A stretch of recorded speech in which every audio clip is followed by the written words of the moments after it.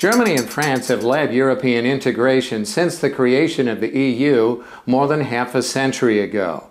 They have very close economic ties, have even talked about moving closer. But is this really necessary to unify Europe?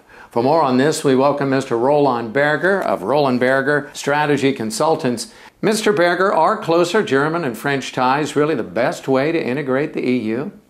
I think they are the only way to integrate the European Union. I think Germany and France have always been the driving forces for a united Europe. On the other hand, of course, it's very, very important that the smaller countries of the European Union don't feel kind of a Franco-German hegemony, because they would hate that. So I think it all depends on the functioning of this relationship, and secondly, how to communicate it to the rest of the 25 or 15 other members of the EU or the Eurozone. How do you see this relationship changing? I hope it will not change, because I think it will be a mess for the euro if a new French president would question all the agreements which were found up to now among the Eurozone member states and among the EU member states, with the exception of the UK. I really hope that the future French presidents will stick to the commitments, particularly to the commitments for the fiscal compact, which were agreed upon not only France and Germany, but among the EU members, again with the exception of the United Kingdom. When you look back at the changes in Germany and in Europe over the past 23 years, do you believe the German reunification really lived up to its promises? I would say politically, yes. Because it has brought freedom, democracy, free market economies, not only to the ex-GDR or East Germany, but also to the rest of the ex-Soviet Empire, Poland, Romania, and other countries. So I think this was the major promise: human rights, freedom, democracy, and these values are now in place in Central and Eastern Europe, and of course in the ex-GDR being part of the Federal Republic of Germany. On the other hand, of course, there are still some bumpy roads to go to achieve the same level of wealth and economic well-being in the eastern part of Germany, and more so in the ex-members of the Comecon. But as we have seen, for instance, during the last crisis, Poland is doing quite well. So altogether, I think it was a very, very positive event, and I think with the help of the Western Europeans and the West Germans, but of course also the Americans, the promise essentially was fulfilled. How attractive is the EU for foreign and domestic investment? I think we have to expect slower growth in Europe for the next 5 to 7 years. There will be a bumpy road, also due to the sovereign debt crisis and due to the uncertainties around the euro. So I would not expect major investments, foreign direct investments in Europe from, let's say, at least from the conventional sources. On the other hand, you can, or we all can expect, if you want, a lot of Chinese investment coming to Europe. We just have seen recently the acquisition of an important German machine tool manufacturer by a larger Chinese corporation, Sany Corporation, for about 550 million euros. And there are more to follow, because the Chinese want European technology, they want European brands, they want an entrance to the European market, and also to European management know-how and distribution and marketing know-how, and also in particular branding know-how. So I think the sources of foreign direct investment will change if you want them to come in. But from the Western world, I wouldn't expect much foreign direct investment for the next years, because essentially the scenario has or will not have improved until, I would say, 2020. Where are companies really investing in Europe now? I think a lot of the local investment is still going into infrastructure, also because infrastructure is a very job-intensive business, and what we need in Europe is economic growth, but also economic growth which goes together with job creation. This is one of the areas. Of course, most of the investment will go into technological innovation, because this is where the future of the European economy will be. And again, if we come back to foreign direct investment coming from emerging markets, these markets want access to technology, to patents, to European research, not so much to our markets. How strong economically do you see Europe in, say, the next 5 years? No, I think Europe is facing a consolidation period, because we have to reduce sovereign debt, we have to stabilize the euro, our common currency, and this requires less expenditure, and less expenditure means a lower growth. So I think we will have the famous 7 meager years in front of us, as the Bible says. But I think the great opportunity for Europe is, after these 7 years, which might be 5 at the end, we will have a much stronger, much more united, and also much more politically stronger Europe. You want to set up a European credit rating agency. Why is that? Well, first of all, we, which is Roland Berger Strategy Consultants, do not want to set up anything, because we are not in the rating business, nor in any other business. We are management consultants, and we have to be independent and objective, and so we don't have any business interest.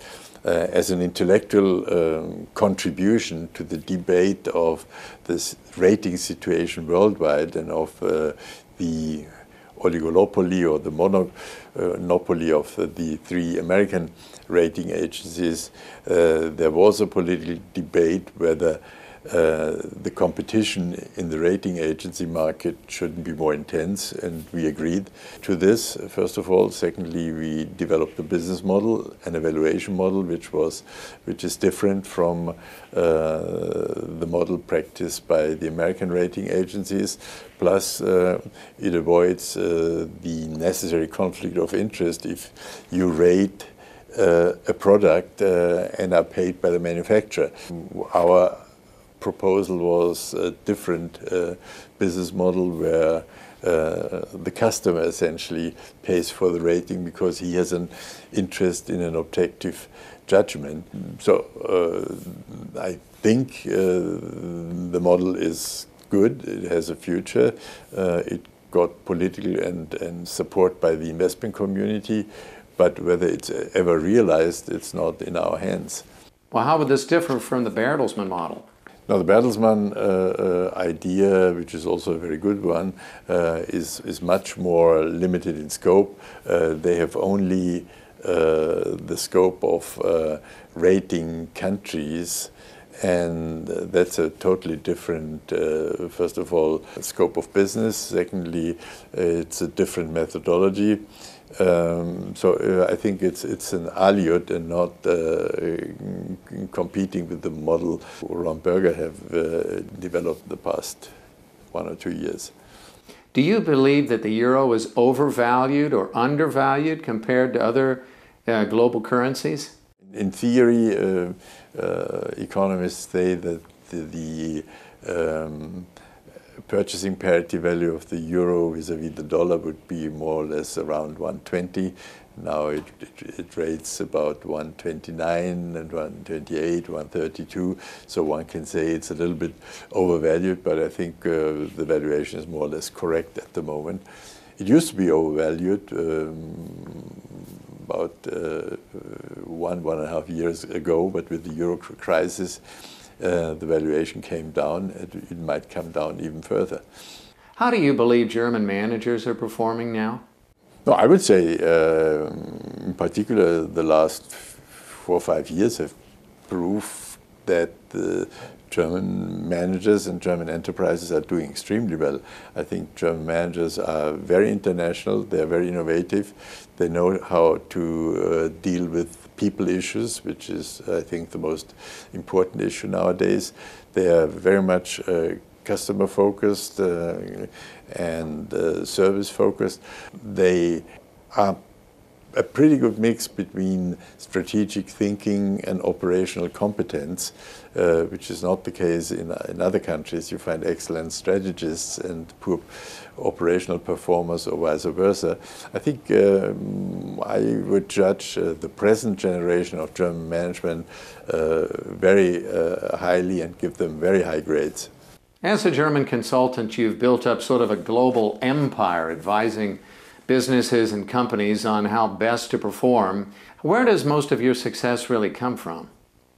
I think, first of all, I always had a very, very clear intention to create value for my clients, and evidently this has happened. Otherwise, they wouldn't be still my clients or our clients, and Roland Berger Strategy Consultants wouldn't have been as successful as it was, growing and being among the 5 top strategy consultancies worldwide.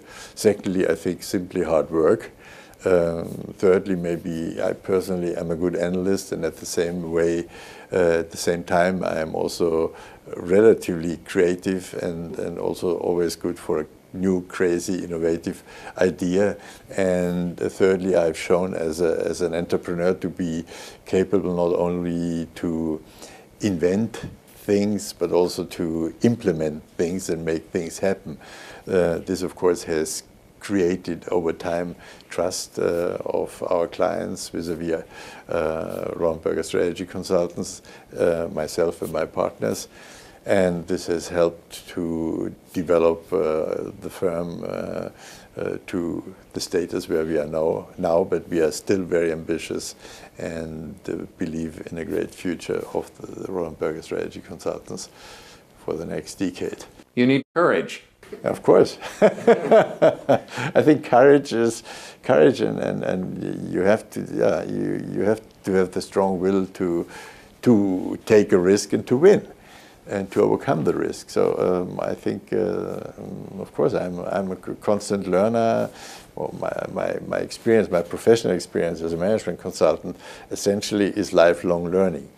This is what makes me tick, and of course see a positive impact which one can have, not only directly on our enterprise clients, but also on the societies we are working in. Have you changed your business model much in reaction to the financial crisis? Not really. As usually, if economic situations become more difficult, the restructuring part of our business and the cost-saving part of our business gets a major share. And after the crisis, the strategic part of the consulting business becomes more important. But this is a changing of content, the relative content of our work, but not so much about the business model in itself. The business model is still to create value for our clients and to get paid on time fee or project fee basis and not on success fee basis, because I think success fee basis essentially are against the objectivity which is required from a consultant. You actively support education and have numerous projects underway. Why is that? I think, first of all, investments in education are investments into the future, and I'm a very future-oriented person. Secondly, I think many things in our education systems can be improved. For instance, in Germany, we have the situation that about 80% of the children of academics are also studying and having a university education, while less than 20% of workers' families have the opportunity to achieve a university grade. So I think it is important to change these social injustices also because they are a waste of talent and a waste of human resources which cannot be in the interest of our society and particularly of the future of our society. Also in view of the demographic changes we are facing, which essentially means decreasing population with a high average age. Knowledge is the only base which can make sure that our society works as well as our economy continues to be able to feed our people. Roland Berger, we thank you very much for joining INSEAD Knowledge. Thank you very much. My pleasure.